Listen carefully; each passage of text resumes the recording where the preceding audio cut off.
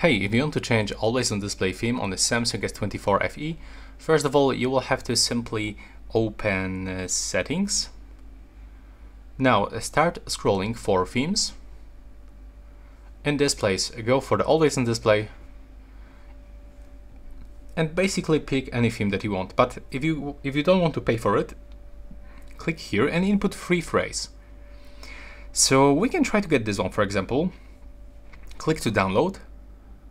Click apply, and you can choose the clock and the image or image only. In my case, I'm gonna pick this one, so click done.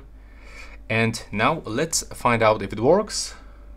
Yes, as you can see, it's right here, but it's not good visible on the camera, but I believe that right now you will be able to find it. Take a look, I'm gonna actually turn off the light.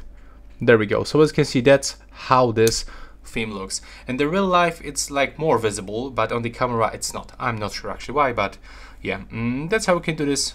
Thanks for watching, and right now please subscribe to my channel.